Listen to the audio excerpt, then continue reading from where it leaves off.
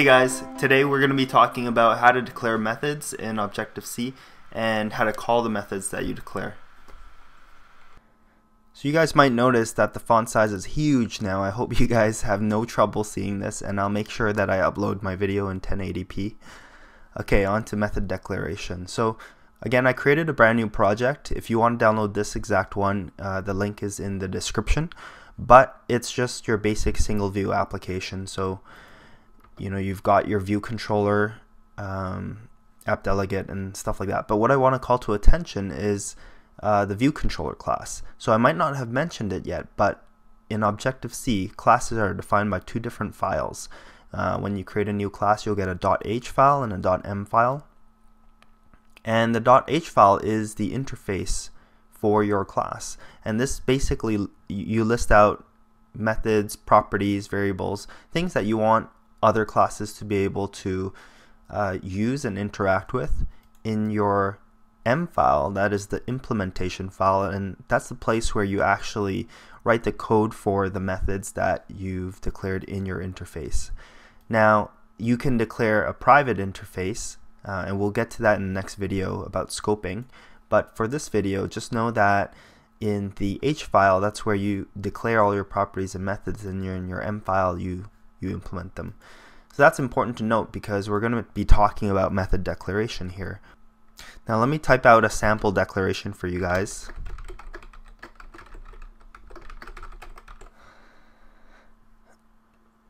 Now let's take a look at the different parts of this declaration.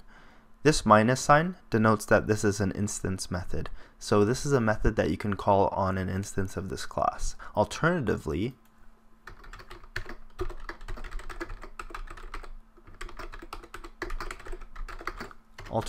you can declare it with a plus sign, and that means that it's a class method, so you don't necessarily need an instance to call this method. Now the thing in the bracket is the return type of the method, so in this case we're returning nothing, but you could very well return an integer or some other class, anything you'd want. And the next part we have is the method name. Now what would it look like if we wanted to add some parameters to the method?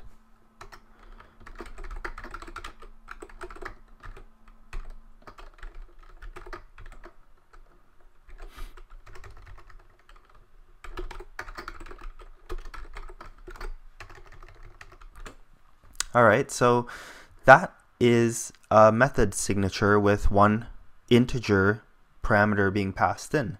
So the format is colon and then the type of the parameter followed by the name of the parameter. Now what would it look like if we had two parameters? Let me show you that.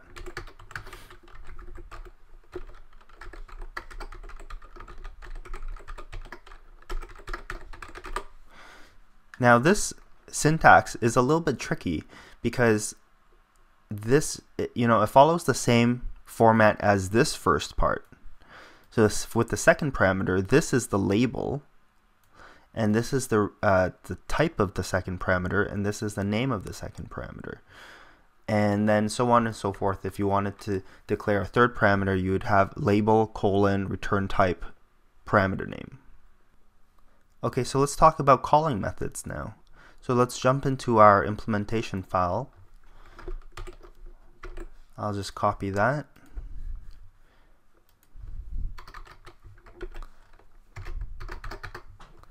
Okay, so I'm going to implement our sample method with parameter, but I'm going to use this opportunity to show you guys how you would call another method.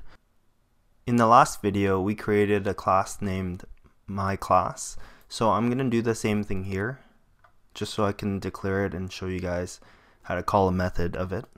So I'm going to go new class, I'm going to call it myClass, and it's a subclass of NSObject. I'm going to put it in the root, and then in my class I am going to add a method called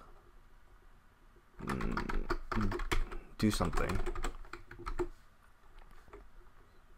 So you notice that standard convention in Objective-C, method names start with lowercase.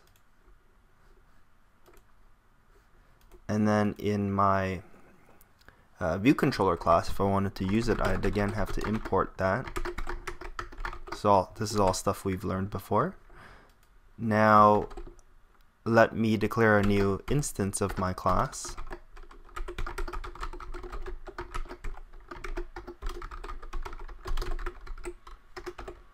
So remember in the last video we saw, this allocation and initialization in this sort of syntax. Now this is calling methods of my class. So alloc is a class method of my class, well, of NSObject, and same thing with init. So if I wanted to call our instance method, I'd have to do it on an instance of my class. Well, we don't want class, we want the instance, and I call that method, but there's something wrong here. Let me see. Oh, I see. So I wrote the method in the implementation file instead of the header file. So let me copy and paste that, and let me put it into the header file. So there you go. And now if we go back to the view controller, that's going to go away. What's it saying here? Right, so our method that we declared, sample method with parameter, is supposed to return an integer. In this case, it's telling me that I'm not returning it. So let's go into my class and let's make do something return an integer, and then let's implement it in the .m file of my class. And let's just make it return a number like 100.